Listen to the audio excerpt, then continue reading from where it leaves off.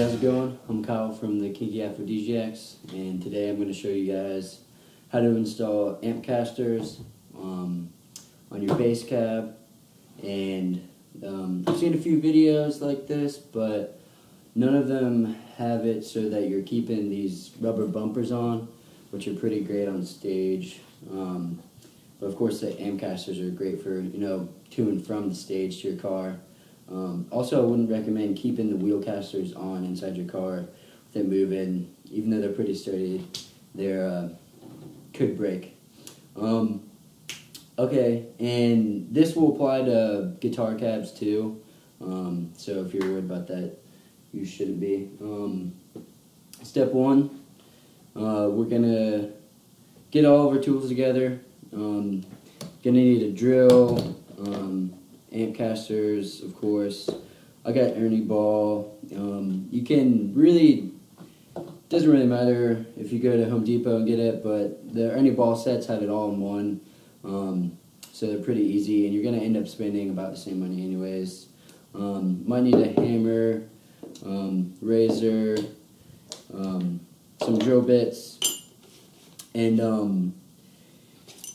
I have a 9/16 drill bit, and it's works almost perfectly. If you can't find one of these, 5/8 will work too.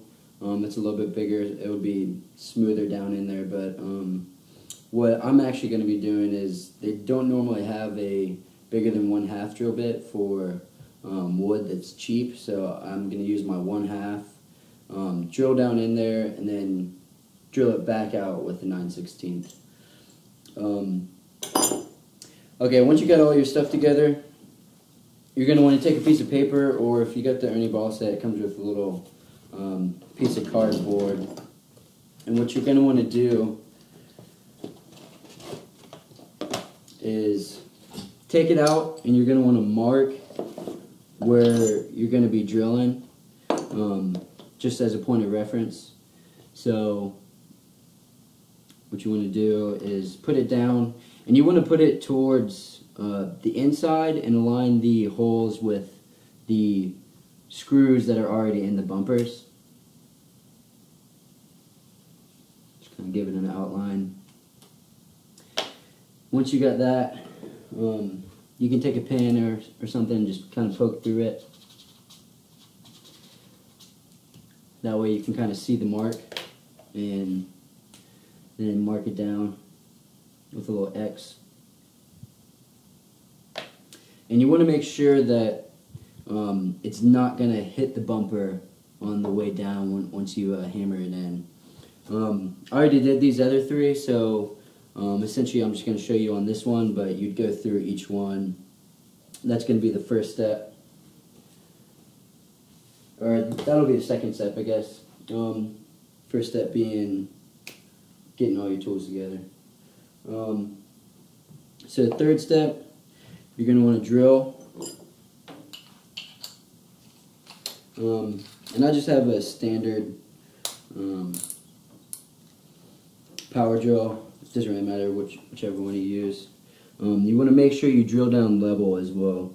And don't push too hard, just push just enough. Because if you're going to be drilling by the speakers, you don't want to drill down too far, but there's about at least 4 inches down there, so you don't be too worried about it, but be conscious.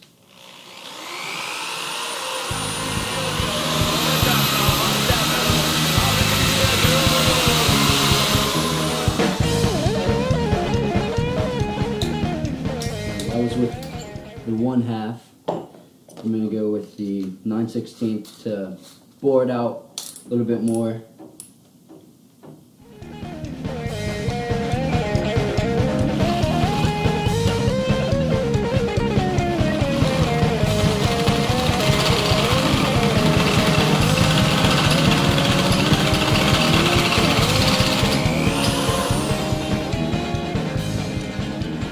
That should be good. I had it primed up before, so that should be fine.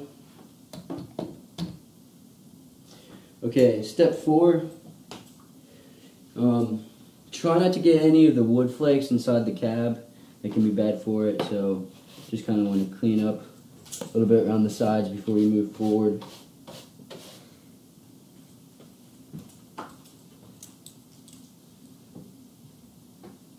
Also, this is when your razor comes in handy too, because there's a little plastic lining that can get in the way of the amp caster. So you just kind of want to shave them off, just the sides of them. Try not to let them drop down.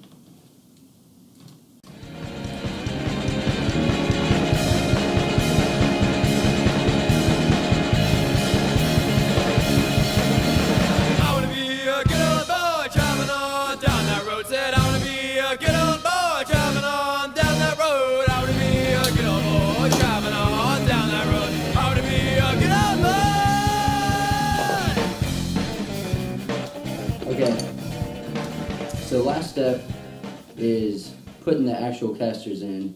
I would recommend taking the little wheel off, so you just have the female piece. And you want to align, again, the holes with the with the screws that are already in the rubber bumper, and give it a hammer if you need to.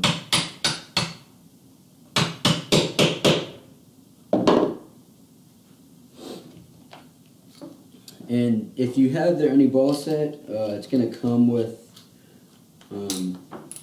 their unscrews. Pretty easy.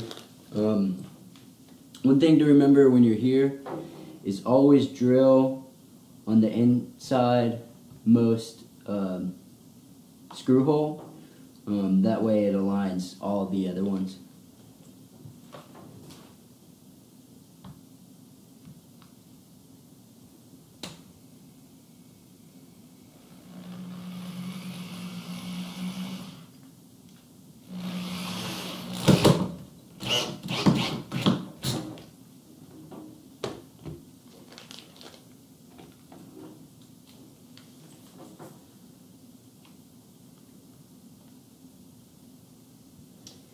And you want to make sure that you're drilling down level, because it can really screw you up if you go in cockeyed or sideways.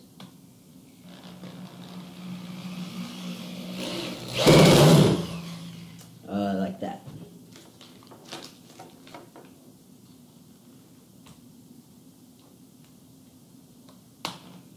And also when you're screwing, you want to go from inside to outside, so go to the opposite side.